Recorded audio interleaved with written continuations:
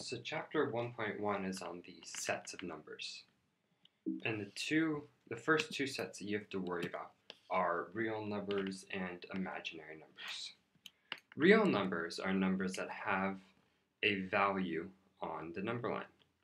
So you will have numbers such as 1 or pi or 7/8. Imaginary numbers are square roots of negative numbers. So examples are the square root of -9 and the square root of -5, which are not real numbers. However, the real and imaginary numbers fall beneath complex numbers. And complex numbers are at the top of the number hierarchy. And complex numbers are any number that can be expressed in a over b form. And so you have the archetype of complex numbers, examples such as 5 plus 2i, or 7 minus 4i. And if you remember, I equals the square root of -1. However, you can have real numbers such as pi that can be expressed as complex numbers. So you can do pi plus 0i. And the same goes for complex numbers such as we saw before, the square root of -9 can be written as 3i, which can equal 0 plus 3i. So that in that way it can be expressed as a complex number. You have real and imaginary numbers. And real numbers can be broken down further. So first you have negative numbers, 0, and positive numbers. -5, -3/2. 0 is obviously 0, and positives you'll have the opposites of the negatives, so 3, 7/8.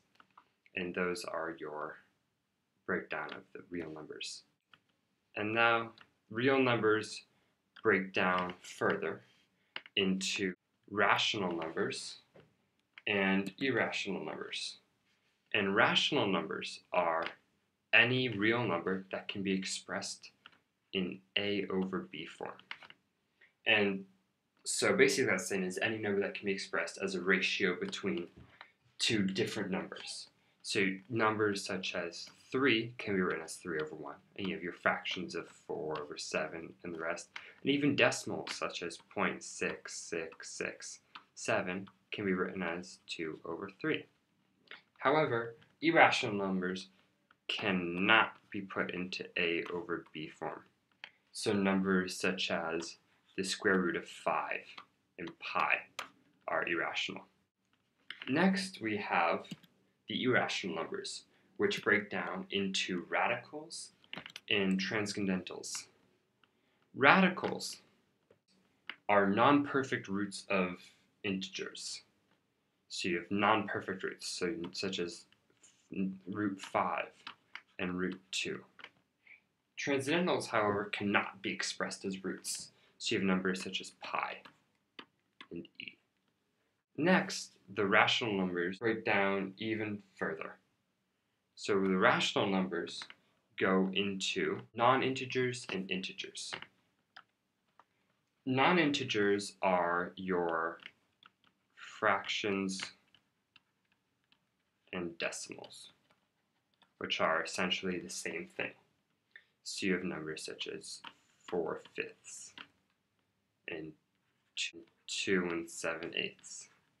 Integers, however, are the whole numbers and their opposites. So you have numbers such as 9, -100. So all of the whole numbers do not include fractions or decimals.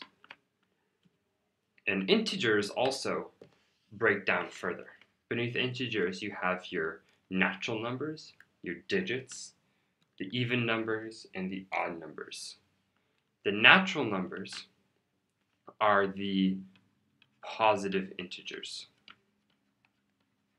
So anything ranging from 1 to 100. Digits, however, are just the natural numbers from 0 to 9. And then even numbers, you should know, are divisible by 2. So you have 2, and then up to 4, 10, 100. And odd numbers are not divisible by 2. So you have 3, 9, 13. And that is your sets of numbers that you need to know. Chapter 1.2 is on the field axioms. And first off, you have to know what an axiom is. An axiom is a property that is accepted without proof. So these properties you're allowed to use, and you don't need to prove them so that you can use them.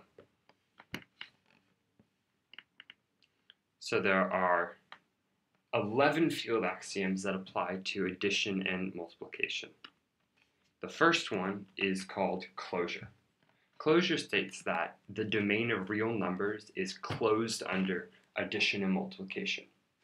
And so what that means is that as long as x and y are real, that x plus y will equal a real number. And x times y will equal a real number. So it's saying that you can't add a real number to a real number and get an imaginary number. And you can't multiply 2 as well to get an imaginary number. The next property is commutativity. And commutativity states that the order by which the numbers are combined does not matter. So that states that x plus y will equal y plus x, so that the order which you add them does not multiply. And for the same for multiplication, that x times y equals y times x. Next property is associativity. Associativity states that the grouping of the numbers does not matter. So this matters when there are 3 or more elements in your equation. So if you have x plus y plus z, that where the parentheses are does not matter. So that would equal x plus y plus z. And similar for multiplication, that x times y times z equals x times y times z. And that where the parentheses are does not affect the outcome of the equation. The next field axiom is distributivity, which states that multiplication distributes over addition. So that says that if you have x and then times y plus z, it equals xy plus xz. So the x distributes over the addition inside of the parentheses. The next field axiom is the identity elements. And the identity elements, there's one for addition and one for multiplication. For addition, the identity element is 0. And that states that if you add that to any number, you'll get the same number. For multiplication, the identity element is 1. So if you multiply that by any number, say x, you'll get the same number, namely x. The final pair of field axioms are the inverses. For inverses, the additive inverse is negative x.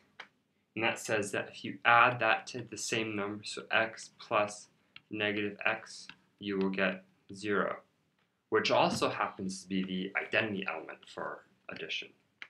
The multiplicative inverse is 1 over x.